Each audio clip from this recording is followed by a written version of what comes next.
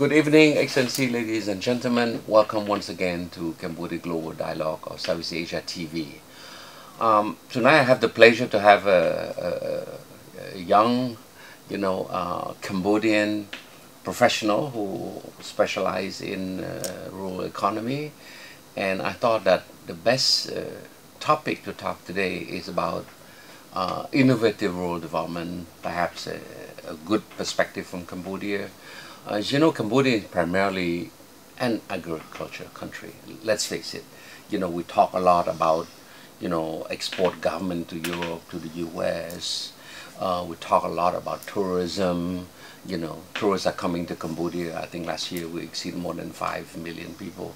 But if you drive around Cambodia, if you leave Phnom Penh, you leave Siem Reap, what you see is an agrarian society. And this is something that we tend to sort of like neglect our potential. So I thought it'd be good to have a good chat, a good dialogue today. So Piseth, welcome to the show and thank you for coming. But before we start, I'd like to give you a few minutes for you to introduce yourself to the audience a bit. Yeah, thank you, Excellencies and ladies and gentlemen. It's my great honor to be here today with you to talk. To share some of my perspective on the rural economy of Cambodia. And my name is Piseth. I am the director of Center for Sustainable Development Studies, the Asian Vision Institute. Before going to the substance on rural economy, I would like to briefly introduce my background a little bit. I was born in Cambodia, but in Phnom Penh, and Phnom Penh that time was not like Phnom Penh today. Yeah, during the 1980, it was like rural Cambodia. So we barely have basic services, even hospital, road access, good water quality, and so on. And I went for my bachelor degree in the Royal University of Agriculture, and then I went for my overseas studies, working on environmental management and development. And during the study, I also work in rural areas in Kok Kong province, in different part of the in various provinces in Cambodia, and working more on environmental management and rural livelihood. What university you went overseas? For my master degree, I went to Australian National University, ANU, ANU, on environmental management and development. And for my PhD, I was on a joint doctoral program with National University of Singapore and Harvard, Harvard Yenching Institute. So I spent like 3.5 years in NUS and 1.5 years in Harvard. So my topic was on the environmental management and developments for looking at the policy that can shape and drive Cambodia forward, and try to find balance between environmental conservation and development. When you come back to Cambodia? In 2017, late 2017, but I officially graduated, got my degree in 2018. Okay, all right. That's great. So exciting to finish your schooling, I guess. It's always the exciting part to finish your thesis, and I guess coming home, to try to apply this new knowledge. I think it must be something that you are proud. But anyway. Tell me a bit about Cambodia rural economy. What transpires, since the peace process? Yeah, let's just start the deadline from the moment we have the peace process, right? Because we all know that before that, it's really, I would say, nearly ground zero. I wouldn't say totally ground zero, but it's somewhere there. So let's start after the peace process. What have you seen the evolution of Cambodia in the context of agricultural development? Yeah, starting from the peace process in early 1990, Cambodia economy have really increased. The GDP have grown in average 7.5% from 1995 to 2018, and the shape of the economy also changed from the agrarian economies to more service and manufacturing. But even though with that economic growth, Cambodia is still reliant on agriculture. We still are agrarian economy. And we look at the sector itself, the GDP from the agriculture, it's around like 30%. But then if you look at the labor force in agriculture, is still largely a lot of employment in agriculture, fishery and forestry. And the role of the economy is still, of the agriculture is still large because of a lot of people living in rural areas. 70% according to the World Bank data, is 70% of the people living in rural areas, and 90% of the poor are living in rural areas. So the economy, agriculture remains very important for Cambodia, and we really have to explore more on rural Cambodia. What can we do? What can we use for the best of the potential that we have in rural areas in order for Cambodia to move forward to achieve the Vision 2030 to become the middle upper incomes in 2050. I would say from the early 90s, we have moved quite a bit. We now have I think we had a rice policy for quite a while already, nearly 10 years. So I think at least the rice sector is doing well, right? I mean, but what are other agricultural subsector that you think have potential? I totally agree that the rice sector have done it really well, but we haven't really looked at other products that can also have potential. You can see the recent news that the banana we export to China, and we are trying to explore different what we call agricultural commodity that can be exported as well. Cassava is cassava is also one of the commodities, and maybe the paper have also been exporting to other countries, but not really much in large amounts of agricultural product itself. So we really have to explore different agricultural how about agro industry crop like rubber, for example? Rubber has been doing well last decades, but there are fluctuation as well. So we need to really explore that potential for rubbers and cashew nut also.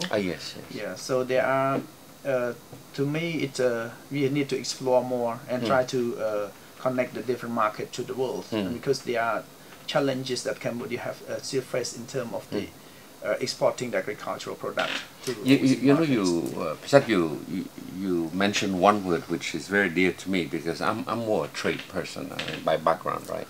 So to me, anything have to be linked to the market, right?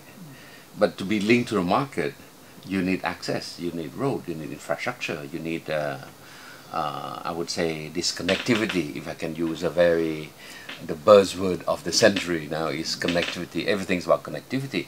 But let's face it, after the peace process started, right? How difficult it is for us to go to the province. I mean, to go to Mondulkiri, it will take you God knows how many days. But now you can leave in the morning and have lunch over there.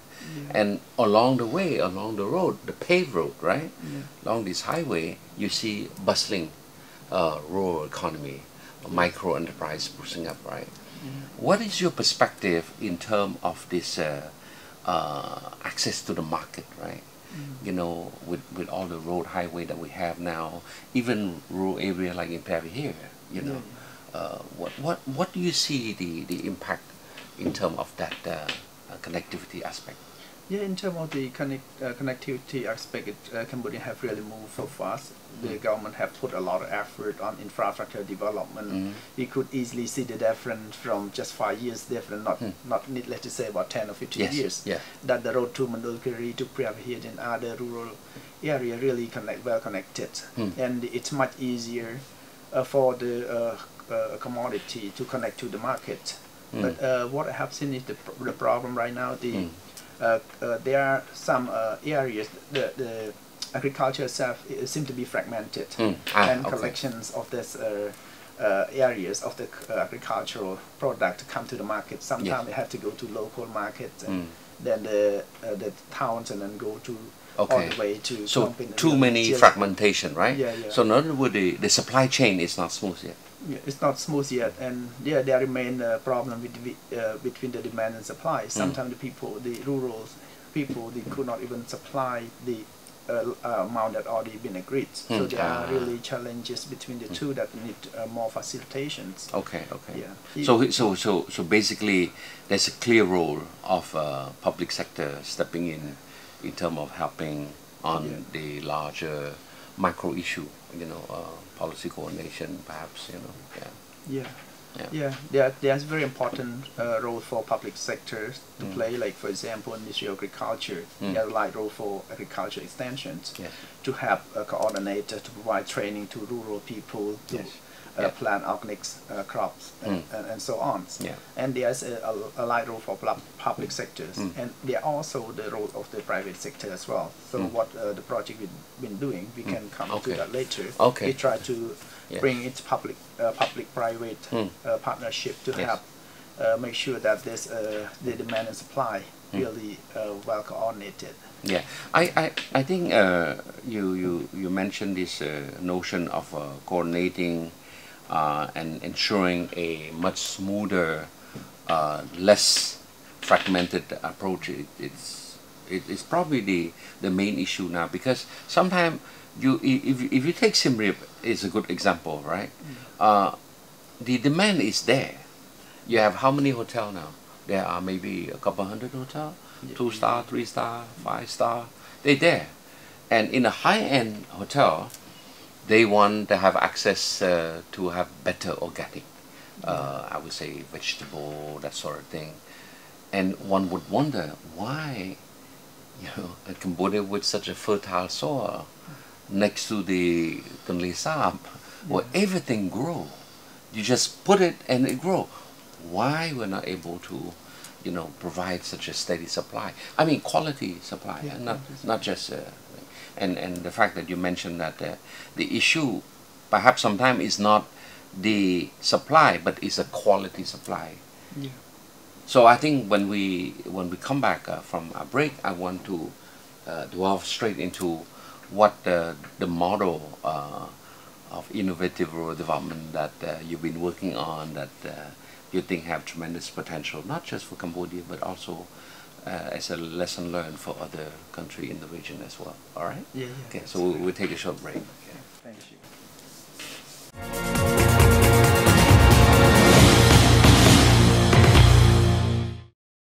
Okay, Piseth, let's dwell on something that you've been working on, which I think you are quite proud of. It's what, the 100 model village. Well, tell me about it. Why 100? Why model? Why village? 100 model village is a new innovative approach. It's actually being adopted by the leaders, the Prime Minister and leaders of Royal Government of Cambodia on the 14th January 2019. As recent as early this year. As part of the Cambodian demonstration projects to show to the Asian Cultural Council, which is in which Cambodia is assigned to have the Asian Cultural Council Secretariat in Cambodia.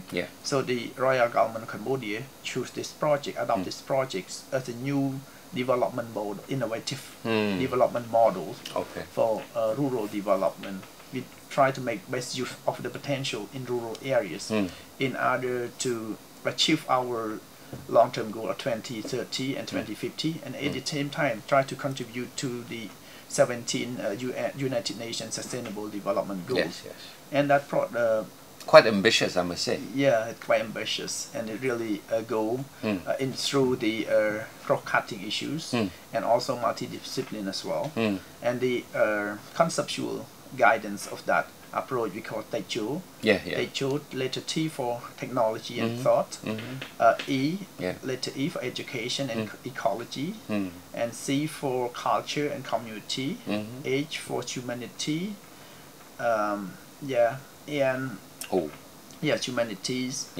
And the O for organics and origins. So with that guiding principle, it really broad theme that we're trying to achieve. With that 100 model village, we go under the slogan of ditching the diamond from the ground, which means we try to make best use of the resources, and what we call the natural capitals and human capitals, and also social and cultural capitals that are available in the areas in the village. Mm. And so we choose 4 village in each 4 villages in each province, Okay. and we multiply by 25. It's 100 model village. So But it's nationwide. it's nationwide projects, and the role of the AVI is to play advisory role to the Royal Government of Cambodia, Okay. with the, in which the civil society alliance forums is tasked Okay. to play the coordination role for the projects. So basically, it's really a very broad multi-stakeholder approach. You have civil society involved, that sort of thing, right? Yeah, yeah. Yeah. Okay. Okay. It really brought engage with all the stakeholders, Yes, yes, with the government, with the private sector, NGO, Okay. local community. Okay. And the unique is in this project is that it is driven and led by the local people. Okay. So that they have the sense of responsibilities and ownership of the Yes, projects. okay, Without even after the intervention by the government, the project will continue, and the Okay. community will be able to lead. That's what sustainability is all about, I would say, right? Yeah. Because you cannot rely too long on the government, because resource is, I would say, is diminished over time. But how do you, I would say, select, say for example, in a province? What are the criteria of selecting village, the 4 village? The 4 village, we have to go through different process for this project implementation. We start with project selection, Yes. few questions, and then we go for a more comprehensive study, and then we Okay, go for the project piloting. Okay. Yeah, so with the project selection, there's a team coming from different group from AVIs and the civil society alike, and we go to the province, Yes. any province, Yeah, in okay. Prabhir or others. But right now we already started with 16 villages in Prabhir province, Okay. and last week we went to Takeo province. Yes. So we will roll out to other provinces as Okay. well. So we went through the 16 provinces, 16 villages. Yes. Look at their potential. Yes. Look at their culture. Look at their Okay. access to the road. Look Okay. at their role of gender. Yeah, and look at the resource availability and so on. But we have to. Our project is more cultural based. Yes, yes. Trying to Okay. Okay. provide Okay. income generations for the people, and at the same time make sure the people live happy close to Yes. their Yes. homes. Yeah. Yeah. Yeah, so with different criteria of road access, leadership in there, the commitment of the rural community, Yes, yes. cultural role of Yes, the yeah. women and so on. We have a list of like 20, more than 20 of criteria. Don't forget the youth. Yeah. Because I think for me probably one of the concern that we should be very careful is that how to ensure that social harmony, because social harmony has a lot to do with family. Yeah. You know, when the kids have to migrate from rural area to work in a garment factory in Phnom Penh, I have no problem with that. But what I'm saying is that if there are jobs closer to home, closer to their family, they could help the family. And I think Cambodian being a very, I would say, family-driven, society, having the comfort of having your kids, your parents around, matter quite a bit. Yeah. So I think culture it's important, because we care a lot for a parent, grandparent, and they care a lot for their grandchildren. But you can only care so much when they are so far away.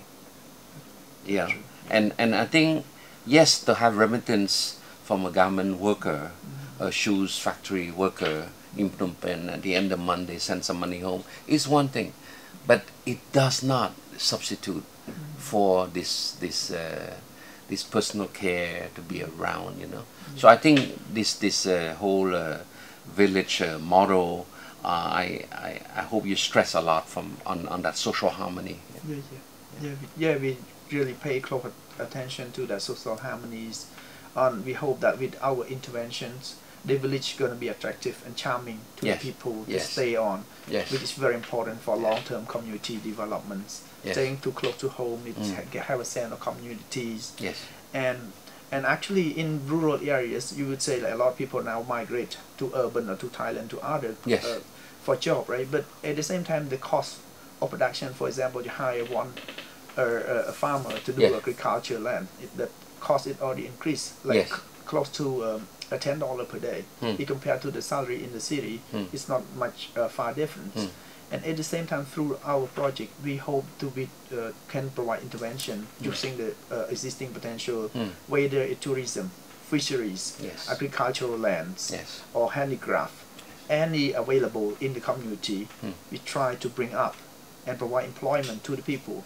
With that, the people can have better access to education, to healthcare, to the family bonds, and so on, which is very important. I travel quite a bit, you know, in my line of work, and it's interesting that when I talk about Cambodia to foreigner, the first thing that comes to mind is always Angkor Wat, right? And those who are more historical driven, they will mention about the genocide, that sort of thing.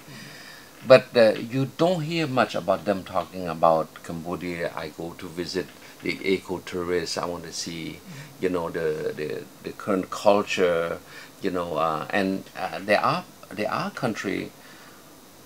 In fact, when they promote the country, they say, look, go to live for a week in that particular place. You know, it's nothing fancy, but that's how our people live. You know, so it's quite interesting.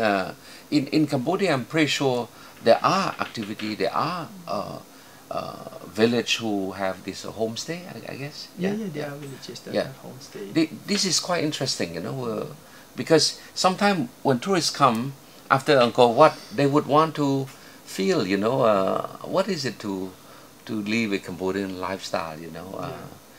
Wake up in the morning, go to the river, you know, take a plunge, you know. Cambodia have, like we said, Cambodia in general. Actually, but if you go into different village, they would have their unique culture. For example, the recent village we went to in Takao province, they live on the floating, on the lake, so they have their own unique culture of cooking, of mean of transportation, just go by boat, or they would have their own resort, for example, just their local community resort with the gazebo on the rice field, looking at the sunset, or see the greenery itself. It's really interesting. While you go to Koke or in Prairie here, there are still culture of like local sport or game using the sword, hitting each other with their herbal on the skin. That so it shows really different unique culture. Even the food itself. They have the spice. Our Cambodia we have prahok, like the famous one. But in that village they have prahok, but with something, with a recipe by itself. With their own. With their own, because they have to go to, sometimes in the past they go to the forest for months. So they have that one. They can use it for months and just can have with lunch, with their meal directly without any have to cooking. To do cooking and anything. So Cambodia really have a lot of potential in ecotourism in the village. And as a Buddhist country, we put in our constitution, Cambodia is a Buddhist country. So we may have, like in Prairie here, we may have another plan, may have the Buddhist village, where the Buddhist history, where the Buddhist statues and so on could be celebrated, and where the tourists can come and see how Buddhist.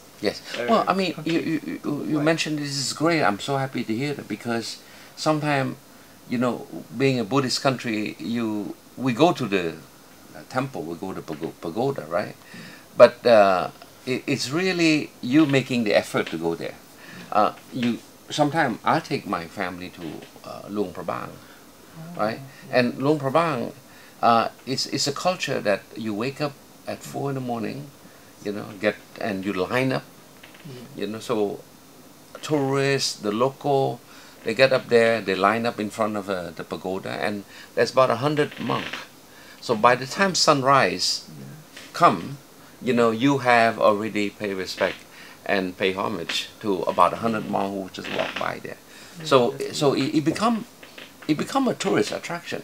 Because when we go to a delegation, a meeting or something, they always say you should go to the arm offering to the monk. But this is quite something, and maybe the village that you mentioned, the Buddhist village you mentioned, could be the same thing, you know.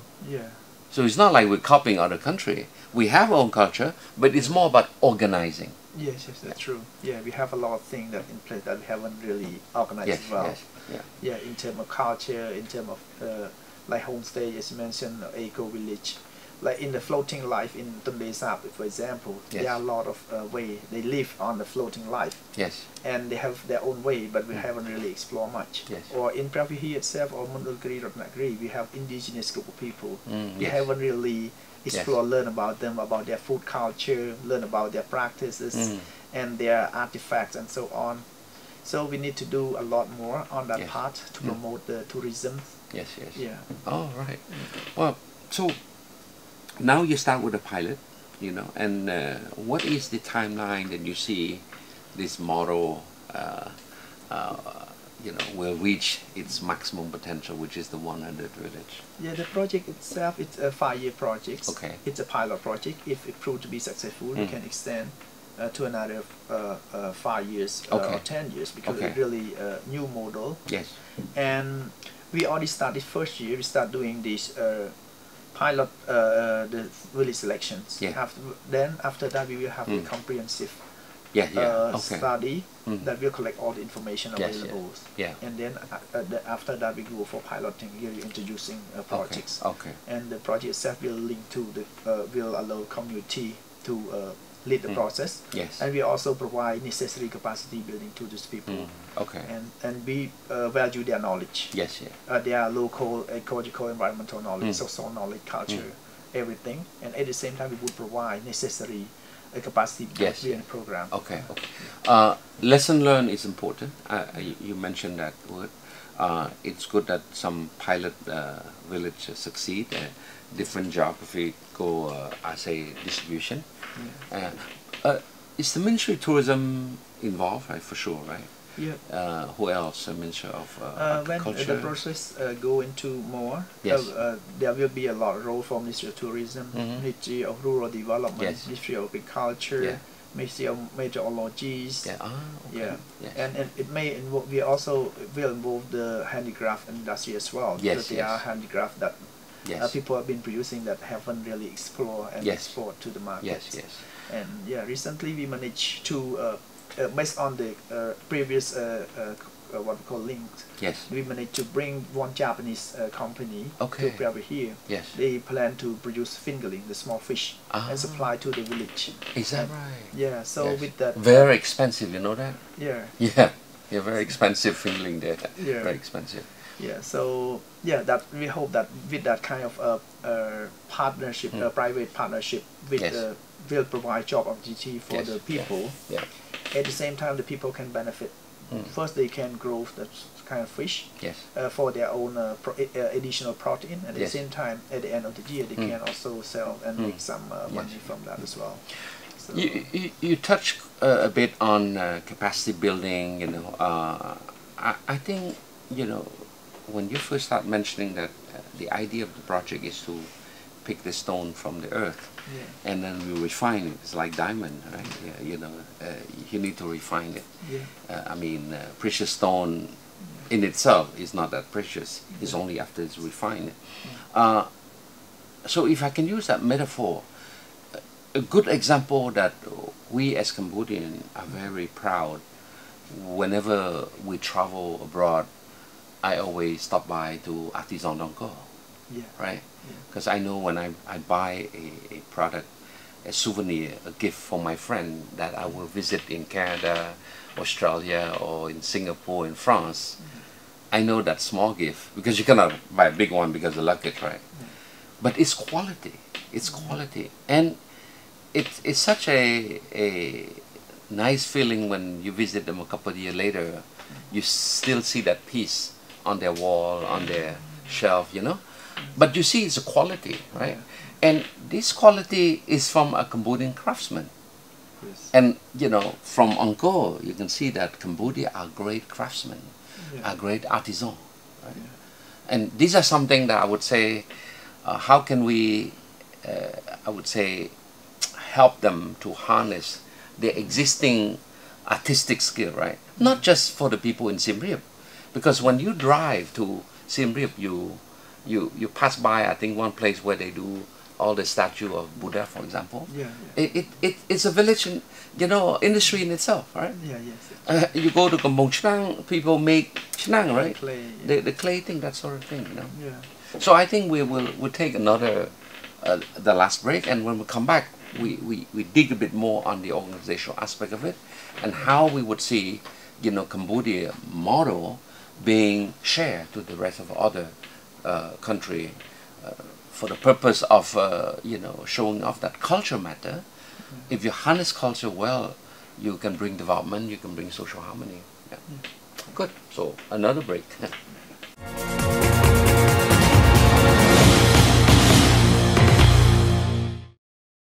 Piseth,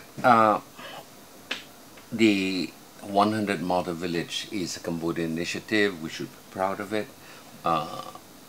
It's part of a larger, I would say, scheme in the fact that Cambodia is the host of the Asian Cultural Council, you know, and we have our own Secretary General who are permanently based here, Excellency Soyara. It's a great initiative, so we promote quite a bit the initiative. So people are watching. People want to see how Cambodia is doing. What do you see from your perspective? How soon can we share, and where do we share this? You know, in the context of you know, with the neighbor, but also in the context. Don't forget, you mentioned yourself the Sustainable Development Goal. You know, Cambodia is committed to deliver on this goal, right? But this could be one of the contribution that we can help, particularly in terms of poverty reduction, in terms of a few other goals that we should be mindful of. Yeah, Cambodia.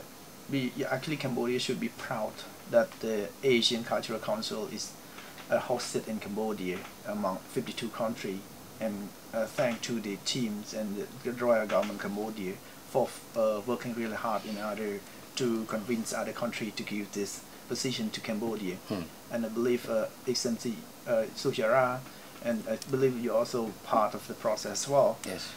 It's really worked really hard, and but with our pleasure taking this host with our honor, we also have to be careful as well. Yes. The other 52 countries are watching us. Yes. How we perform, how Cambodia perform.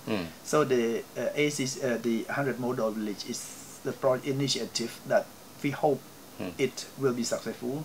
We cannot afford to fail for this. Yes. And the ACC Secretariat will be the main channel to share the experience with other country, and because we have a meeting every 1 or 2 per year, and we have to share. We're going to share, and other country would ask as well. But even though we have just started the project, we already been approached by the Indonesian government asking us more about to understand more so that they can apply with their own context as well. The context itself doesn't have to be. The project itself doesn't have to be copied 100%. It's just like we have the models, and they can use and adapt it, customize it into their own context. And we also have a connection with Nepal as well. So we already just have a recent visit of Nepal, Prime Minister. So the experience from 100 Model Village will be shared widely to other countries. We may, while we are doing this job, we will work with other countries like Laos, or Thai, or Vietnam, Myanmar. We may end up building the cultural route, right, from all the way from Cambodia to Laos or Thai, Myanmar, Bangladesh, go to Nepal, and all the way to India, and go through this route. Right? Maybe we can retrace back to our great ancestor who built the great route, right? That was King Jayavarman VII, who have the route, you know, go all the way to, I think, Mandalay, all the way to Mandalay. So, but anyway, these are great inspiration, you know, that we could do something. Let's face it, Cambodia. Some people say we're still a post-crisis country. I don't know how long is the timeline before we stop being labeled as a post-crisis. But for people in my generation who went through the killing field, the genocide, in our mind, we're still post-crisis because we always benchmark, you know, when we have peace, you know, and the Prime Minister Hun Sen, his win-win, policy that brought us peace was quite something that we have to really appreciate, because without peace you cannot do a lot of things that you do. So I think, from a country that were a recipient of so many help from the world, it's so good to feel that now, not just now, but in the past, we've also been able to also give back to the community. It's like time to give also. I can cite that during the trade negotiation, WTO, we were the first one to, with Nepal, right, to join WTO.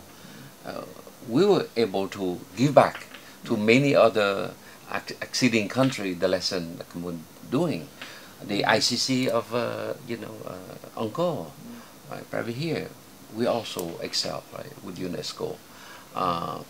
What else? The mining, from a recipient of the UN peacekeeping force. Now we are sending, our own Cambodian men and women peacekeeper to different parts of the country that are in crisis, and hopefully we have a successful cultural side that we can share as well. We most likely the project is going to be successful in the sense that it's really linked to other countries in terms of culture, in terms of local initiative, in terms of capacity buildings and all this cross-cutting scheme that can easily fit with other countries.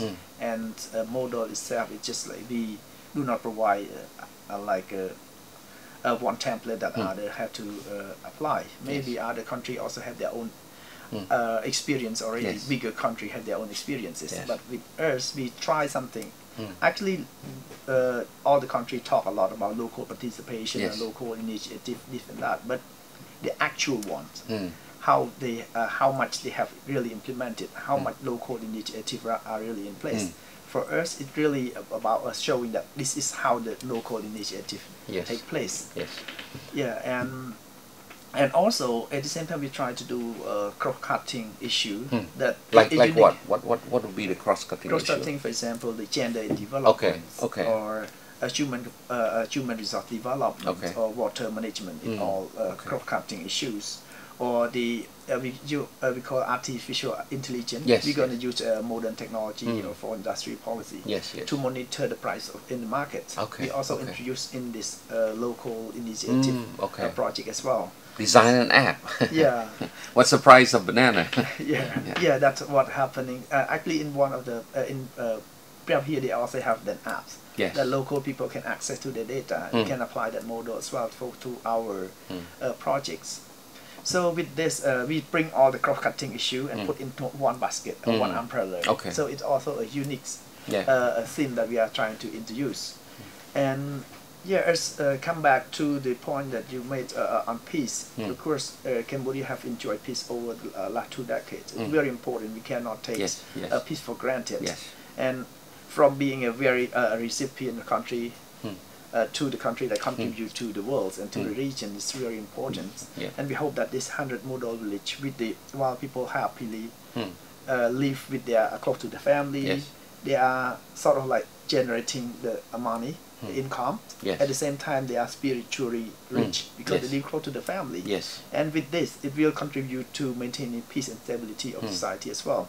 With peace and stability, Cambodia will be able to do well for ourselves, and at the same time going to contribute to the region and the world. I think for country who has never been in recent history through wars or civil strife, the people do not appreciate the peace, the dividend of peace. Like I say, for my generation went through, we really appreciate that, and we don't take for granted. We always talk to our kids, what happened then, and we always stress to them that why they are blessed. They're blessed that they can wake up in the morning, have their noodle soup, and go to school, and come home and have a stomach ache. They can walk to the local pharmacy and get the medicine. This is not something that we, our generation that went through the difficult years, could claim. You said yourself that when you grew up, even in Phnom Penh, you know, there was no basic, I would say, amenities. So this thing would not happen without peace, right? That's true. And the fact that now we can go beyond the capital city, you know, go to the rural area, go to the province, this is quite an achievement. And if you think about it, it's barely 2 decades. It's a blink of an eye in terms of history. It's a blink of an eye. But, you know, a country with a civilization, you know, of Angkor civilization, we are not a young country. We have a civilization. And this probably, to me, culturally speaking, is probably something that make us resilient even after we've gone through the difficult years. I agree. Yeah. That's very important. Yeah. Even though I could not claim that I went through the Khmer Rouge, I learned I know about Khmer Rouge because I was born after that. Yes. But I went through all the difficulty, the post-war period during the 1980, 1990. Yes. I even witnessed that during 1990 we have to evacuate, run around when there was a clash in the city. Yes. So that kind of a war mentality of getting scared of the war is still in my mind, and also learn that really value the peace and stability of the countries. And Cambodia have a long history. We have a great culture during the Khmer empires, and we can also, if we look at the current existing evidence of Piseth temples or Angkor temple, even going back to Thomda, there's history there. And Cambodia is one of the country that really, if we can say that really resilient and recover. We also have a sense of nations as well, in the sense that we still love our own country. Even we go anywhere, we still miss our own country, no matter where we are. So the bonds of the people are still there. I think now it's important that your generation, post-war, have the chance to be educated abroad, bring back the knowledge in a globalized society, in a, I would say, a ICT age, digital age. So to me, it's a great equalizer. The digital world is a great equalizer. Nobody have any monopoly of knowledge anymore. Not the West, not the North, not the South, not, you know, the big country, not the small country. It's a great equalizer. We have access to the same knowledge. Our human resources are young, dynamic, and I would say we care a lot. You know, I'm pretty sure you and your friends, your relatives, we care a lot about rebuilding our nation. So on that spirit, I think we need to sustain that nation-building spirit. My generation, we just start, emerge from the war, we just try to rebuild. But I think your generation is about consolidating the nation-building process, right? This 100 model village is probably is a great equalizer also, because it's enable somebody who live here, you know, to have the same chance as somebody in the Cav or Gakong, right? You know, so I think it's important we sustain that spirit of nation building, you know. Anyway, I think we're almost coming to the end of the show, and perhaps I would want to ask you to maybe what message you have to the audience. Thank you. Yeah, the main message for the discussion today is the Cambodia.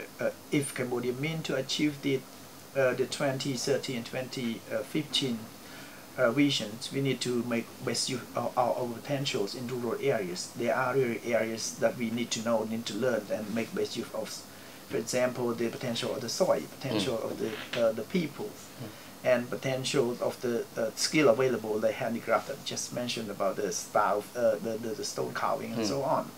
And this project will contribute to peace and stability of the country while people are rich spiritually and economically.